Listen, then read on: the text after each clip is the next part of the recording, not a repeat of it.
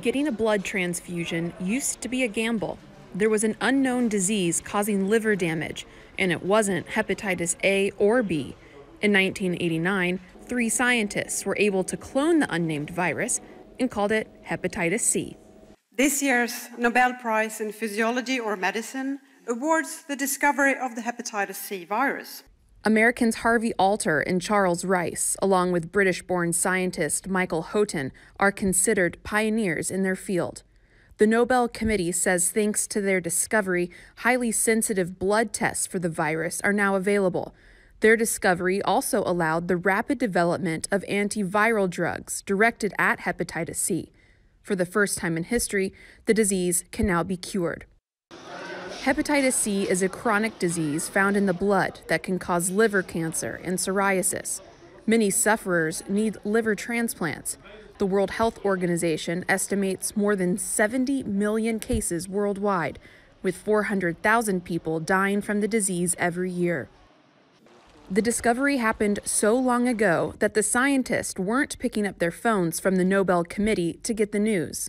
I called them a couple of times before without any answer, but once I reached them, they were extremely surprised.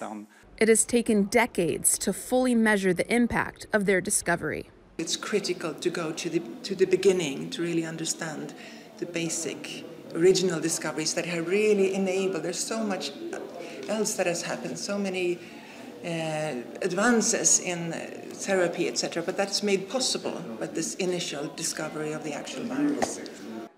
The disease primarily strikes stigmatized populations, like illegal drug users and the poor. In developing countries, contaminated medical equipment or procedures infect millions. And in developed countries like the U.S., unscreened blood transfusions and needles can spread the virus. And when it comes to the latest virus pandemic, COVID-19, this year's Nobel winners offer hope for finding a cure.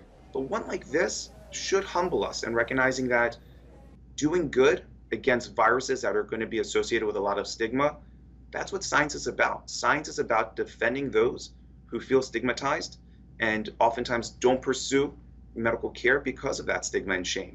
Because of the pandemic, the Nobel announcement ceremony was virtual, and with no COVID vaccine, the celebration of other medical discoveries continues online too.